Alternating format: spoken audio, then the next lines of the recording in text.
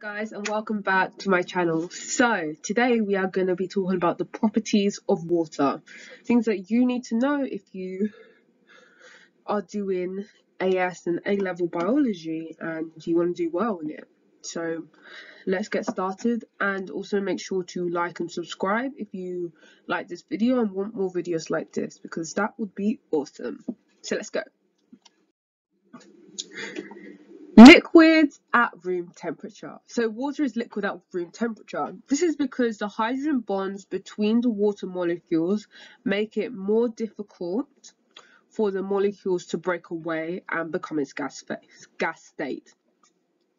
And as a result of the hydrogen bonds between the water molecules, that means water is liquid at room temperature.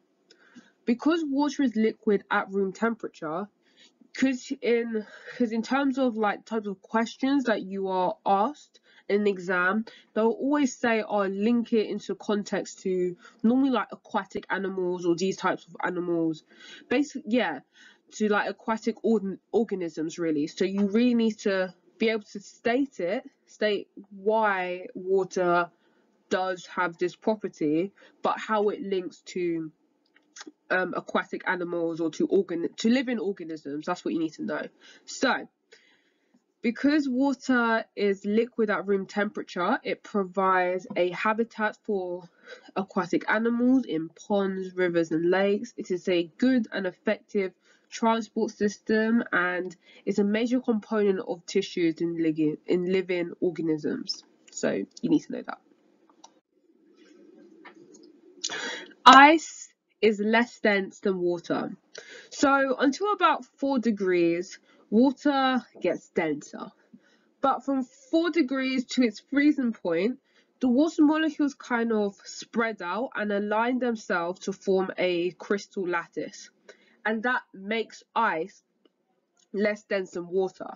And because ice is less dense than water, bodies of waters such as ponds, lakes, rivers, those type of stuff, are insulated against extreme cold conditions. So ice kind of acts as an insulating layer.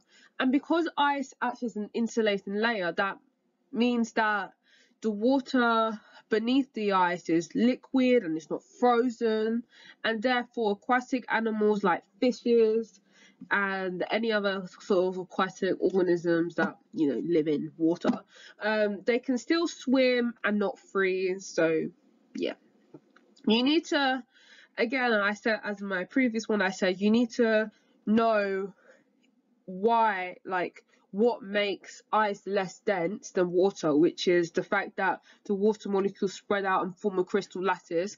Make sure that is in your head, and also you need to link it to context to whatever the question is saying. So most of the time it's going to be to aquatic animals or to organisms or whatever. Just link it. So here I've linked it to aquatic organisms by saying, oh, they do not freeze because the water below the ice does not freeze. It insulates them. It's insulating layer, all those type of stuff. So always remember that. Water as a solvent. So water is a good solvent, and because water is a dipolar or just polar molecule, when ionic solutes and covalent solutes mix with water, the slightly positive parts of the water molecules, so the hydrogen atoms, they cluster around and they are attracted to the negative parts of the solute molecule, or of the ion, to the negative charged part of the ion. Because opposite attracts. And the slight negative part of the water, which is the oxygen atom, clusters around the positive parts of the solute molecules, or the positively charged ions, as you know, and that kind of dissociates the ions and keeps them separate and apart from each other. So that is what we call as ions, like sodium chloride, dissolving in water, and it then forms a solution. When something dissolves in water, it forms a solution. So yeah, carrying on. So because water is an effective and good solvent, it is a good transport medium. So ions and molecules can be transported while still being dissolved in water. Glucose, for an example, it is soluble, it dissolves in water. So the fact that water is a solvent and glucose is a solute, then glucose can be easily transported through the body to different cells, to the muscle cells, for an example. Ions as well. And talking about ions, this is very good. This is a very good idea for you to know examples of ions, of inorganic ions, because I'm sure you do learn that in biology. I know I learned it in biology, AS, A level, OCR. I'm sure you do it in your other examples that you may do. It is a very good idea to know about nitrates. Well, to know about nitrates and phosphates, to know that living organisms need that. So the fact that they are soluble in water and that water is a solvent, it's just easier for living organisms to just take it in. Get what I mean? And yeah, because water is a good solvent, provides a good medium for reactions. And another thing that I feel like is also a reason why, would you say, no, I don't know what I'm saying. Another point is that because water is a good solvent, water can dilute toxic substances. Think of chemistry, think of the hydrochloric acids, think of the sulfuric acids. When they say, oh, dilute hydrochloric acid, they've just literally just added water to it basically and diluted it. So good solvents dilute toxic substances. Just think of that. So cohesion and surface structure. Because of water's polar nature, the oxygen is slightly negative and the hydrogen atoms are slightly positive. Water molecules can form hydrogen bonds with other water molecules. So in my previous slide, I put that water is a brackets dipolar molecule. The reason why it's dipolar is because a oxygen atom can form two hydrogen bonds. No, yeah. Water can form two hydrogen bonds with each other, basically.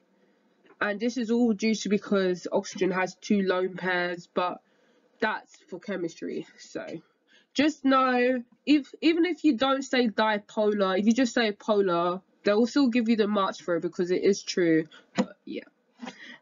Because of these hydrogen bonds, the water molecules stick together and are attracted to each other. This is what we call adhesion. So because of the hydrogen bonds that are between the water molecules, this means that the water molecules stick close together, so they stick with each other and they are attracted to each other. So that's what you call that's what cohesion is in terms of water and in terms of just cohesion, to be honest. And because water is cohesive, xylem vessels in plants can draw up columns of water against gravity in a continuous stream. So that's an example that you can have ingrained in the back of your head.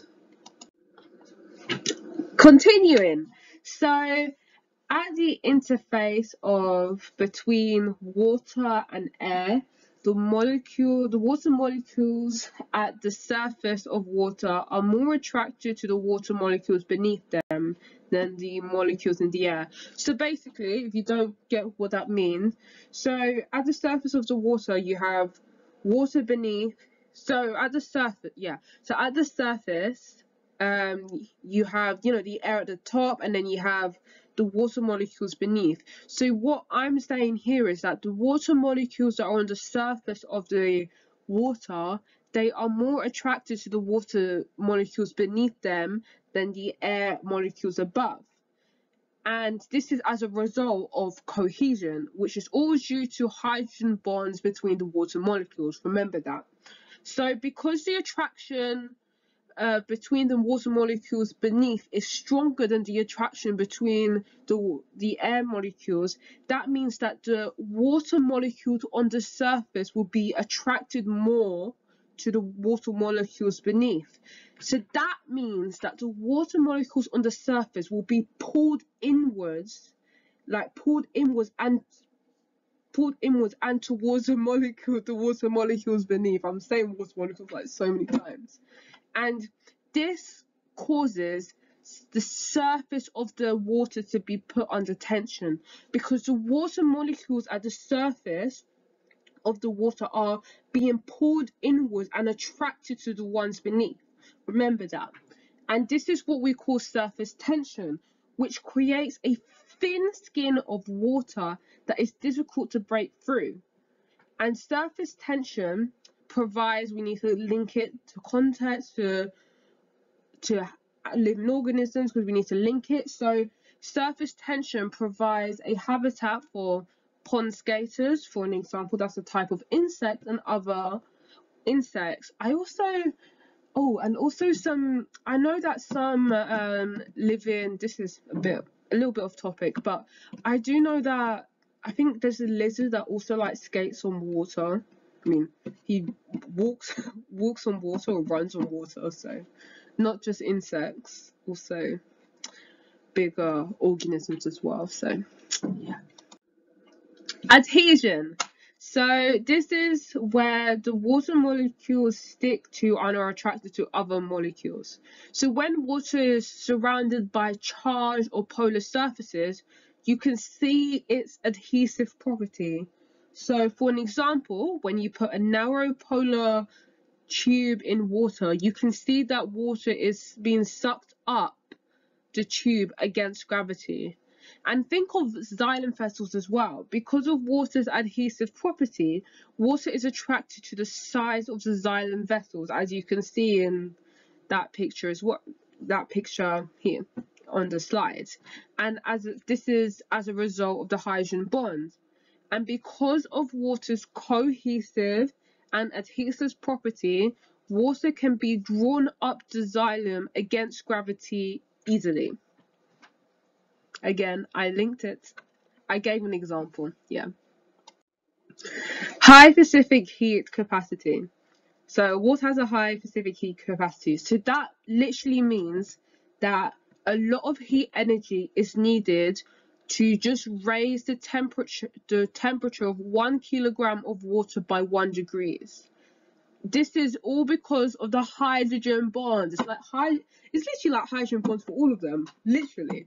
So this is because of the hydrogen bonds between the water molecules, which hold the molecules quite tightly together. So a lot of energy is needed. And as a result of water's high specific heat capacity, this creates a thermally stable environment for aquatic animals, and it creates a stable temperature for enzymes and metabolic reactions to occur properly, and for enzymes to do its function, those type of stuff. High latent heat capacity.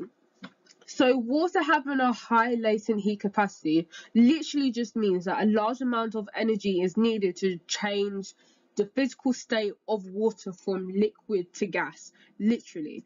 And again, this is all because of the hydrogen bonds between the water molecules, as you need to break the hydrogen bonds between the water molecules for water to change state.